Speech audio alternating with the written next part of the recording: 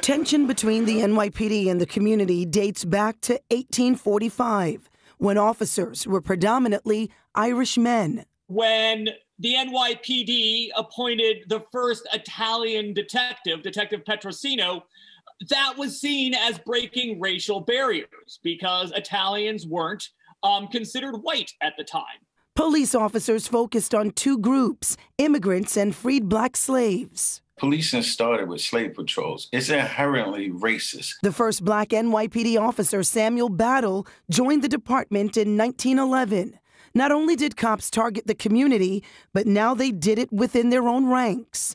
John Jay College of Criminal Justice professor Fritz Umbach has written about inequality in the NYPD in his book, The Last Neighborhood Cops. And Battle's appointment in 1911 might have changed things, but the headwinds are growing against him because of the Great Migration, which deepens racist sentiments in New York. From the 1930s Harlem riots to race riots in 1964, the department continued to target the black community. But more minorities became cops, and wearing blue did not come easy. When I came on, it was the mid-'70s. And I was met at the door with racism. They were trying to weed black men out by telling them that they had heart murmurs. Retired NYPD Detective Graham Witherspoon and other former minority officers say they too experience racial bias. I recall getting out of the police academy, going to my first assignment in my new precinct and being isolated compared to my white counterparts who were also rookies just like me. They received favorable foot posts. They were put in police cars so that they can get the adequate field training. And I was just left to kind of fend for myself. And retired Deputy Commissioner of Training, Dr. Robert Gonzalez, was only one of two Hispanic officers at his precinct. We became the laughingstock of the precinct. They would make comments like the landscapers have an arrest today. You know, they would make explicit comments to kind of let us know that we were judged based on our ethnicity and our race and not based on our performance. Racism in the NYPD is somewhat surreptitious. It's not direct and outright in your face. Every level of policing that I've went through, I had to deal with racism. In 1992, after New York elected David Dinkins its first black mayor, more than 4,000 off-duty officers violently protested, stormed City Hall, blocked traffic on the Brooklyn Bridge, and shouted racial slurs aimed at Dinkins. The officers were supported by their union and led by then U.S. Attorney Rudy Giuliani. Retired NYPD Inspector Corey Pegues was there, working as a rookie at the time, assigned to keep the peace. Not only did they have racist signs, they was carrying nooses, they was calling him on the N-word.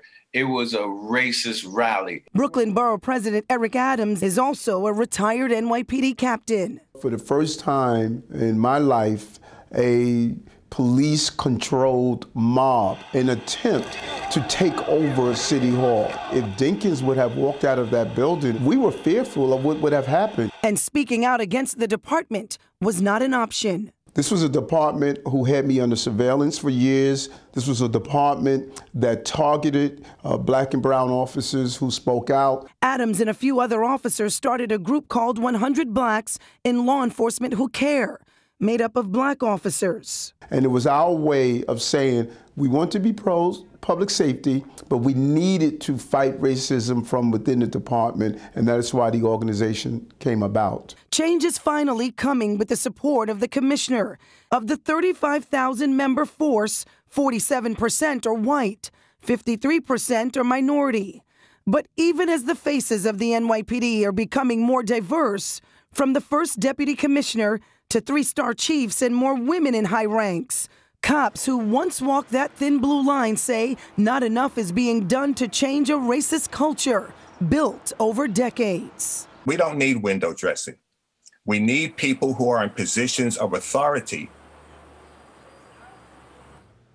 Mayor Dinkins started the Civilian Complaint Review Board in the 1990s. That was the main reason for those protests you saw in the piece. The CCRB now plays an important role in holding officers accountable for their conduct.